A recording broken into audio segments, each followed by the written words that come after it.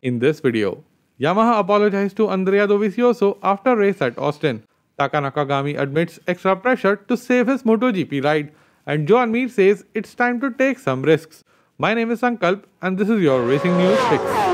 While Fabio Quartararo believes more power will solve Yamaha's problems, Andrea Dovizioso is convinced that the lack of grip is the real root cause of M1's troubles.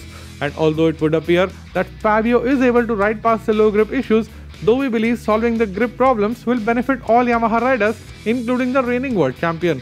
Dovi started by saying, "For sure Fabio shows the way, but if you don't ride in the exact way, I think it is difficult to be competitive at this moment with Yamaha. I am struggling, but we keep working. We have to do two things. First is to continue to try to adapt to the bike, because it is the thing we can do on our own during the race weekends, and it is one of the ways to reduce the gap to the front. The second thing is to work with Yamaha to develop the bike. I think Yamaha are in a bit of a difficult situation at this moment." Speaking about the meeting he had with the Yamaha guys on Thursday, Dovi continued, "I also did a technical meeting with the Yamaha project leader on Thursday. It is nice to work with them because they are completely open to speak with. They realized the reality and they said sorry to me because we finished 29 seconds from the winner in America. So that is nice because they understand the situation and together we will try to be better." Dovi concluded by being hopeful of some aggressive development from the Iwata factory. "I think now they realize how heavily they have to work in some areas. I hope they will decide to try something aggressive in those areas because I think it is very important at this moment to try something like that. But I don't know if this will happen or not." Much like most of the riders on the grid, LCR's Takaaki NAKAGAMI is also out of contract at the end of the year, and his Idemitsu-backed ride is under some real threat for the first time this year.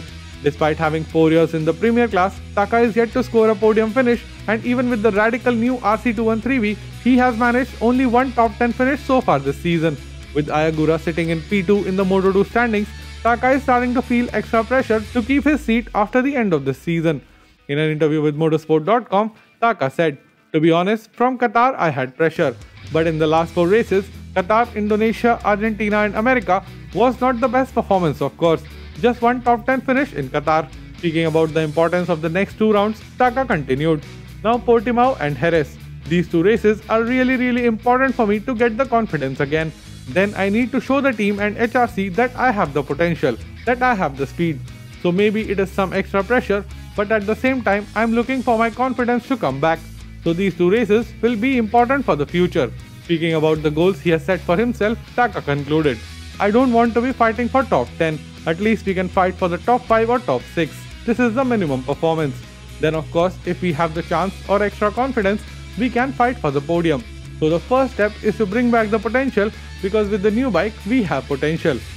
And the 2020 MotoGP World Champion, Johan had a winless 2021 season where he was nowhere close to defending his title. Even with the improved Suzuki, capable of matching Ducati's top speeds, Mir has not been able to get himself on the podium so far, while on the other hand, his teammate has done it twice already.